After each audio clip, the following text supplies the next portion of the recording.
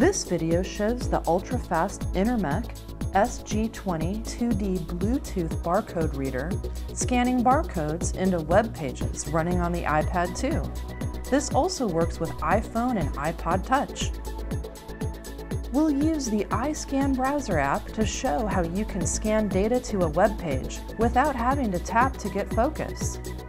You can open any web page and initiate a defined action when you scan a barcode. We simply scan, and the data is automatically used to add the item to the current list on restock.com. No navigation or tapping required. iScanBrowser has web form rules technology, which allows it to post data to virtually any field on any page. Simply set up the rules for where you want the data to be posted and start scanning.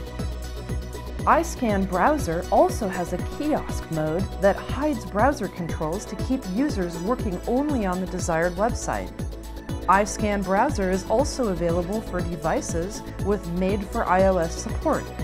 Now we'll scan barcodes into Mobile Grid Plus. Just scan and data is posted to the grid. No tapping to get focus is needed. Do you need to scan barcodes from a smartphone or tablet?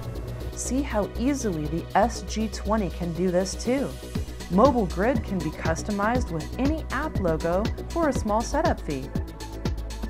After data collection, the spreadsheet contents are easily sent to any address, FTP server, or SQL server.